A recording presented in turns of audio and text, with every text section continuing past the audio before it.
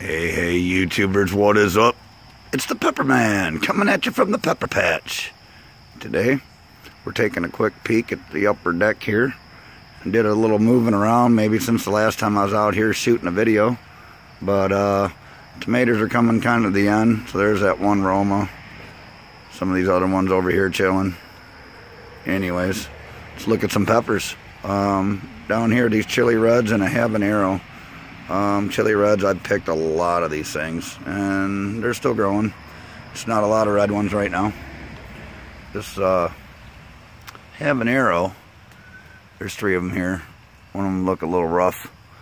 They are producing peppers. So we get up underneath here, and there is peppers underneath here. So, just a little weak. This one here, it's real weak, but it's going to produce more peppers, and this thing right here will produce more peppers too, as long as I can keep the frost off them. But anyways, let's look at some of the shittier ones first. Here's that Thai dragon I've already picked. It didn't reproduce a whole lot more after I picked, but there's a few on there yet. And then here's these giant Thai hots that I got late, and they're looking pretty good. One's starting to turn on that one there. Then here's the Caribbean red and the Scotch bonnet right here. And it's going to be hard to see what we got going on there until I get up underneath. So let me work my way back to those. Over here, the cayenne pepper. There's 4 in this. I overcrowded it a little bit. But I mean, I'm getting peppers galore out of this thing. So see what we can see up underneath here. I need to do another picking. It's like, I don't know, every other day I'm pulling peppers out here, so figured I'd shoot a video before I got carried away, because I got a lot of color. Here's a ghost pepper. This is the worst looking ghost pepper I got. The funny thing is, it'll probably start producing a lot more here in the next couple weeks. But there's still some nice looking peppers, and then these 2 are my best looking ones. This one here is pretty loaded down. Still a lot of green ones on there too. And as you pick them, new ones will grow.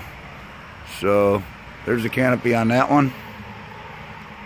Here's the canopy on this one. See what we got under here. Oh yeah, ghost peppers galore. Some of these are real red. It don't look as red on this video. Everything looks a lot brighter than it really is out here right now too, but I like it.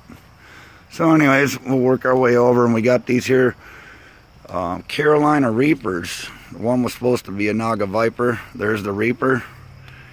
Here's the one that was supposed to be the Naga Viper. And let's get underneath this one here. Naga Viper. Got a little red peppers under there. Last couple of days these things been turning pretty good. They're just some wicked looking peppers. See if we can get some focus in on that. But not too bad. But this Carolina Reaper, this one's producing some peppers right here. Holy smokes. So there's the top side, and there's still buds all over it. It's going to keep flowering. I'm going to pick all these, and a bunch are going to grow in its place. But look at these suckers. And there's some real wicked looking ones underneath here too. So yeah, looking real good. It's almost scary.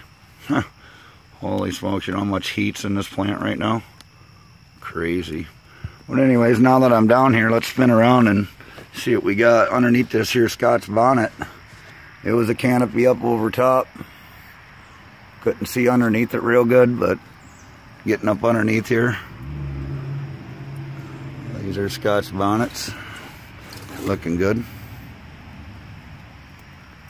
And then this is the Caribbean red. This one here, I gotta get my hand up underneath. See what we got going on. But we got some nice looking ones under here. It's looking pretty good.